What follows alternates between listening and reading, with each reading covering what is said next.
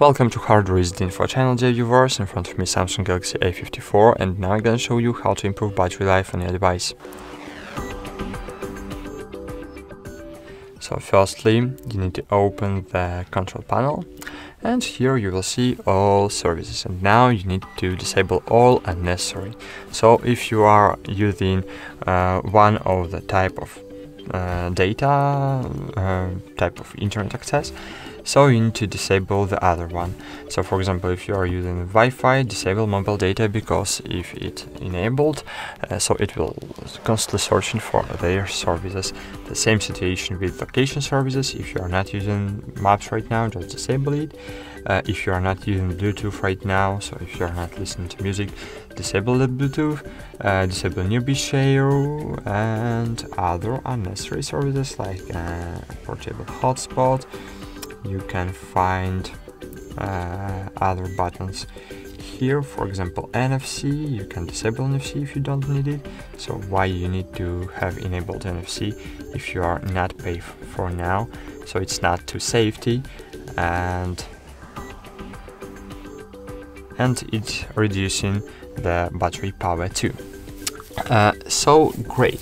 As you can see here, we have a really beautiful device. We have a Galaxy A54, but in our case we have LED screen. It means that your screen is created using thousands of micro LED lamps. So it means that in dark places, lamp can't create the black color. Black color is just disabled LED lamp. So if you want to improve your battery life, just make that your screen will dark or black, and in this way your screen will be disabled and in parts, okay? And in this way your screen will be disabled in dark parts, and these parts will not consume your battery power. So find here, so open settings, and scroll down, find display here and choose dark. And in this way, in black places, your screen is just disabled and not consuming the battery power. Go back, scroll down, find here battery and device care, and find here battery. And here you will see battery saving mode, power saving mode.